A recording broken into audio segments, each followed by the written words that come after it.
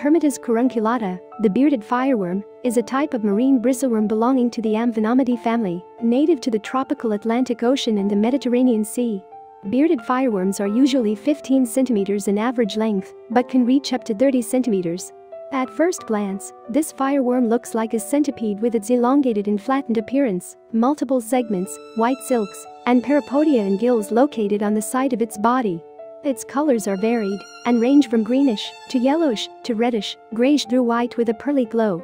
The body consists of 60 to 150 identical segments separated from each other by a thin white line and protected by cuticles. Each segment has a pair of parapodia, a structure for locomotion, clusters of stinging white bristles, and red or orange gills all in bilateral position.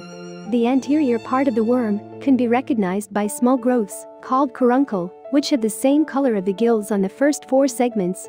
The mouth is ventral and is located on the second segment. The head is shown on the first segment and includes the eyes and other sensory organs. The bearded fireworm is a voracious predator that supplements its diet with plant material. The bearded fireworm is a slow creature and is not considered a threat to humans unless touched by careless swimmers.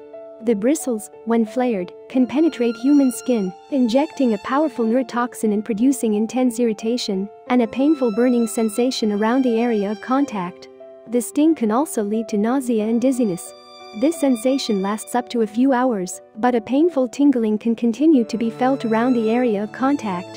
In a case of accidental contact, application and removal of adhesive tape will help remove the spines. Applying isopropanol to the area may help alleviate the pain.